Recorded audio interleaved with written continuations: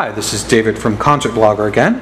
I'm here today with Jodi Good, amazingly powerful singer, songwriter. She just came out with her first EP, and she's been kind enough to sit down with us and have a little chat. Hi Jodi, how are you doing? Good, how are you? Spectacular. Let's start out by how did you first realize how truly gifted of a singer you are and that you wanted to pursue music as a passion and a profession?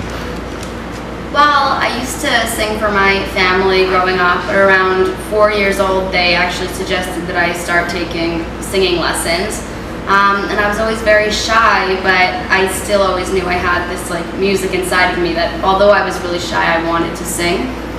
So it started with singing lessons, which I then proceeded to take, for 15 more years until I realized it was time to pretend I wasn't shy.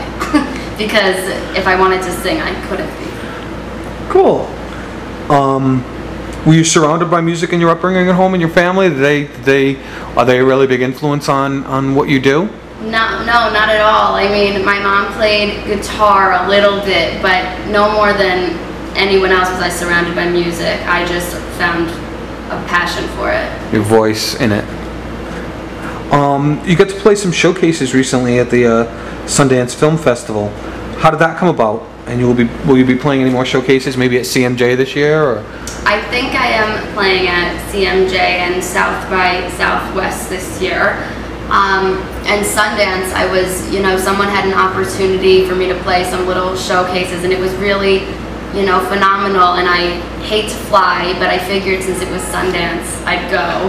And it was well worth the agonizing flight. Oh, that's difficult when you don't like to fly. Yeah. Who are some of your influences? And I noticed that you have a bunch of cover videos on your website, and I would think that that's pretty much where you're going to go. But who would you consider some of your influences? Not necessarily the cover videos, actually. My influences are Jewel, Pink, Christina Aguilera, John Mayer. So yeah, actually, not really at all my cover videos. But, awesome. Yeah. But well, that's cool. You just released your first EP last week. Definitely different. It was produced by Jimmy Landry, who's a big name in the New York music scene, and he actually just did a little sit down with us. Yes. And played some guitar on your latest song. How did your collaboration come about?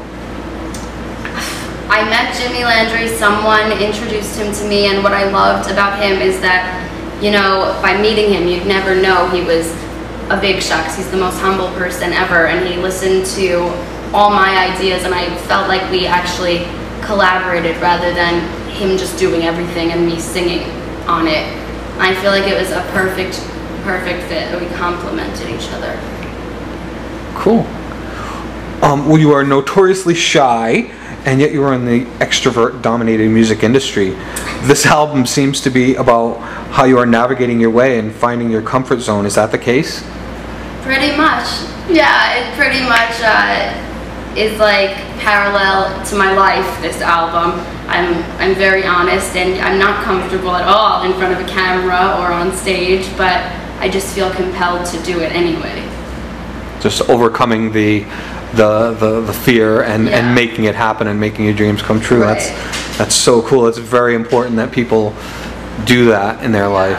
Just the living starts at the end of your comfort zone, as they say. I love that quote. Exactly. What was your songwriting process like for this EP? Were these songs that you crafted specifically for this release, or had you been working on them for a while? Are they stuff that's been in the pipeline? These are songs that came about around the time of the EP, but they weren't written for the EP. I had to choose from about 10 songs to pick which 5 I wanted to be on the EP, and they all come from either conversations I've had with people or text messages. I really do pull inspiration from real life, totally, not fabrication.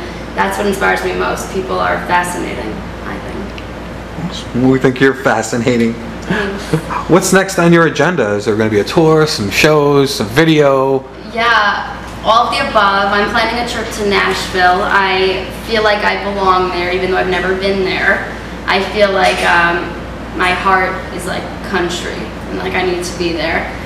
And I'm in the process of looking for a steady band so that I can tour the East Coast. And yeah, CMJ, South by Southwest, and I'm already recording my second EP. Awesome. Yeah. That's so great. Okay, so thank you so much, but there's one last question I always ask all my interviewees. So just something your fans don't know about you that might be surprising and that they might not otherwise know. I have a bearded dragon, a pet bearded dragon named Fuego. A bearded dragon. Yeah. Awesome, awesome. All right, well thank you so much for your time. We really appreciate it. And good luck on what you've got coming up. Thank you. And so hopefully much. we'll see you out there on the road soon. Hopefully. Yeah. All right, thanks. Thanks. Bye-bye.